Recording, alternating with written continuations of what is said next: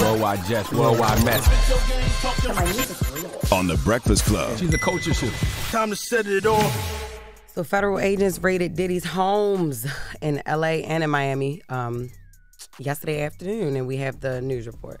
These search warrant activities at both of Combs' homes are related to an ongoing sex trafficking investigation. However, now agents with Homeland Security raided 2 homes belonging to Combs, one here in Miami Beach, the other in Los Angeles. And late tonight, we saw agents walking out of this house carrying a cardboard box as well as several bags from the second story of the property out here. Now, agents in Los Angeles could be seen walking around Combs' house there and could be seen taking notes on a table there. And a neighbor tells me that about 30 to 40 law enforcement officers showed up to the house out here and carried out this search warrant.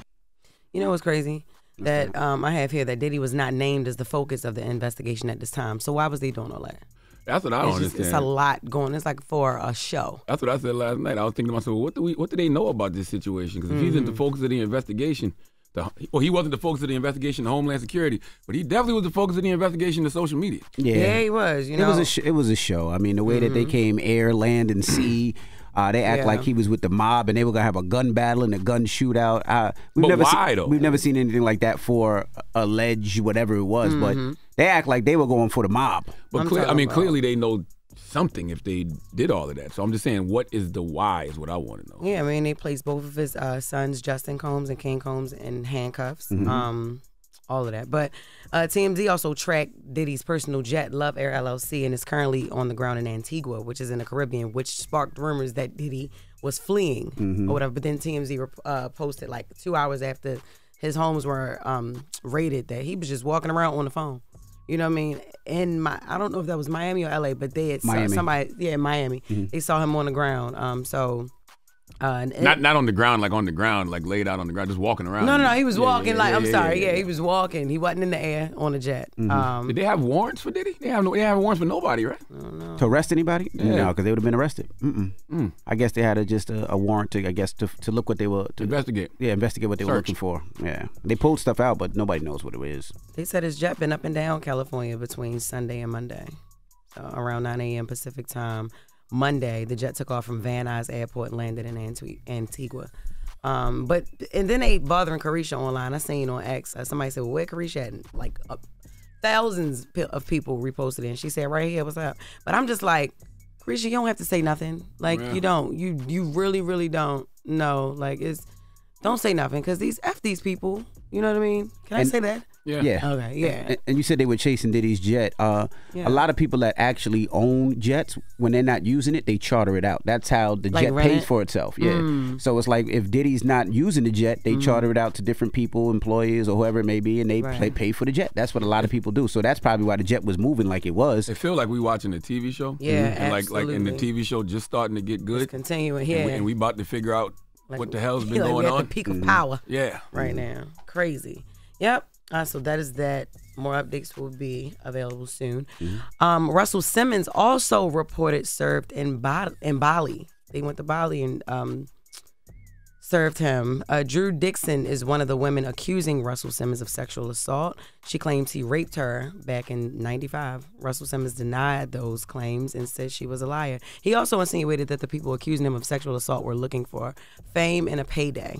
Because of those comments, Drew Dixon is now suing Russell Simmons for defamation of her character. She claims these comments negatively impacted her professional and personal life in a massive way. I didn't know they could serve you out the country. I thought that was the whole purpose of leaving the country. Yep. Yeah, and I think that was at what I read. Right, I think that was at his resort, at Russell Simmons' own resort, and they had to go through security and had to pay to stay there and all that. So they were really trying to serve Russell. Really. So Drew Dixon, she is a former music executive? Yes. Okay. Did not know that.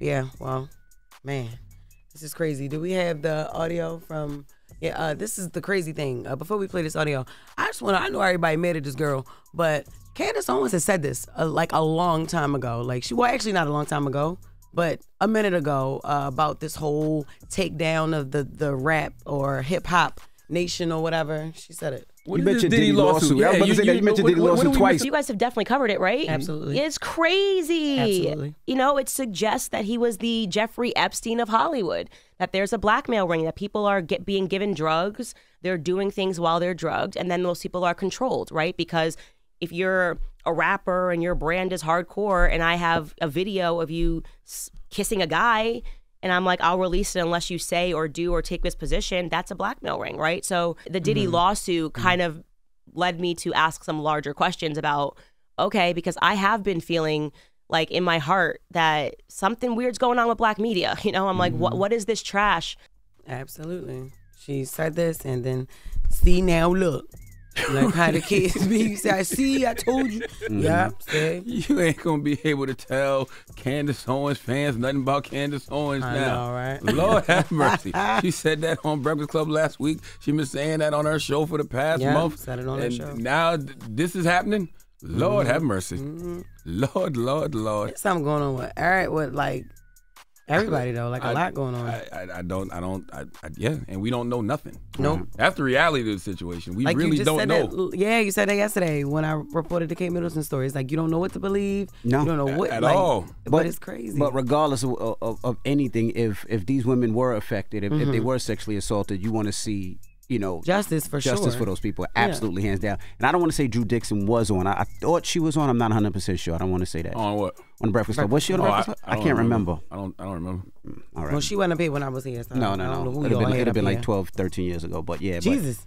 But like you said, anybody affected or sexually assaulted, you want to see But justice. you know what muddies the waters? None of this would be so confusing if social media would just let things play out. But that's not the way social media works. Because, you know, you'll have so many stories and they'll just be wrong. For example, the whole thing about Diddy fleeing the country. Correct. Yeah. You know what I'm saying? Because you hear this, right? Diddy's house got raided. Then now Diddy's fleeing the country. You're like, oh, shoot, what did he do?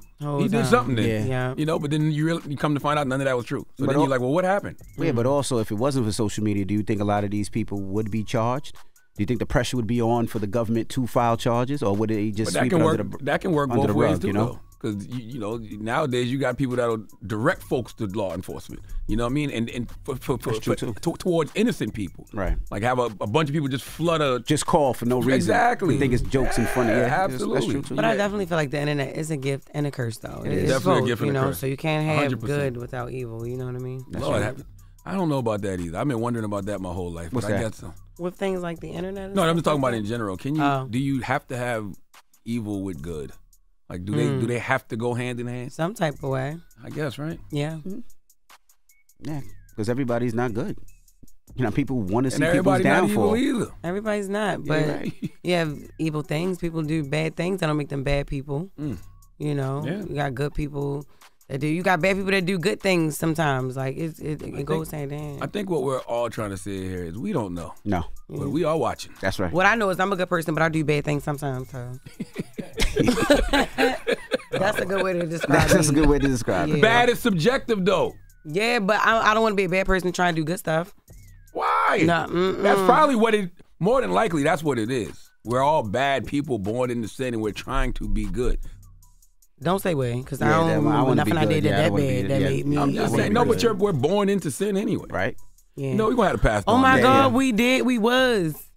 Man, shut up. I forgot about that. I forgot about that. I was born. I forgot. I hate Jess. We All right. spend our whole lives attempting to be good. Oh my God. That Okay. is Jess with the Worldwide Mess. All right. When we come back, we got front page news. Cezlyn Figaro will be joining us. It's the Breakfast Club. Good morning. Wake that ass up. Early in the morning. The Breakfast Club.